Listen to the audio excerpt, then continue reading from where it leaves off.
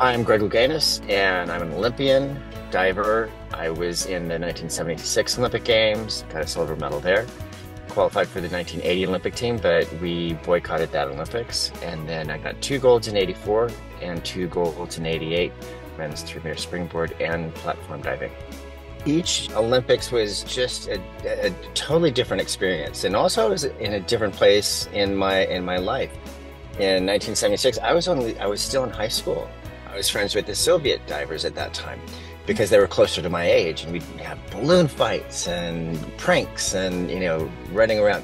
And then '84, it was Los Angeles.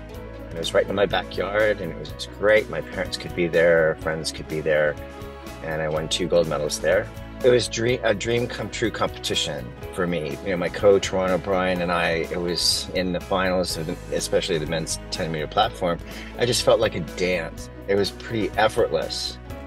And then I went on to Seoul, Korea, and got 2 more gold medals. And that was challenging because, 6 months prior to the Olympic Games in '88, I was diagnosed HIV positive. So there was a lot of stress and tension surrounding that Olympic Games.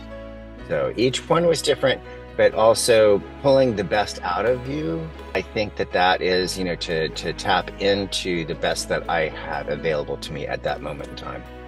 I'm a firm believer you don't achieve greatness on your own. Ron O'Brien, my coach, I couldn't have gotten through the competitions without him.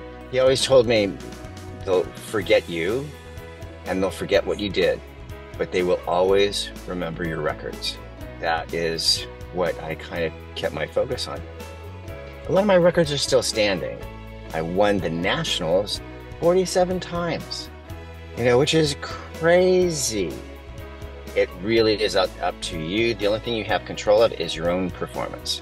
So focus on your own performance and what you can do, what you have control of. Everything else, let it go.